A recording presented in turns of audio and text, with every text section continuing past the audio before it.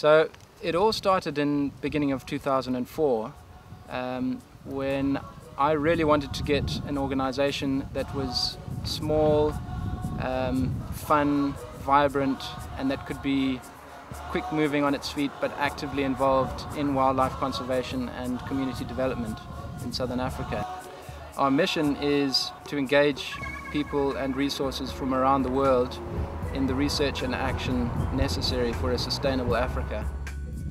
The first volunteers that arrived to join All Out Africa, they felt and really had made a huge difference to people and the wildlife in this part of the world, and their contributions I think will be felt here for a long time.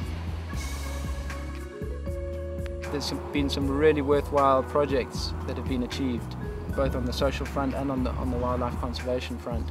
The research and monitoring work that we're doing is good quality work. We've published 6 scientific papers in biodiversity conservation over the past 3 years in internationally recognized journals.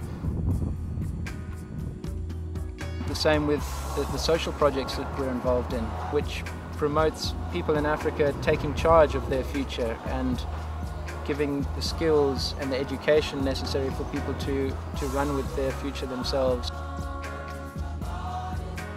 Africa's a fantastic continent. It has fantastic people. It has great wildlife. It hasn't been completely developed yet, and we have the chance to get it right.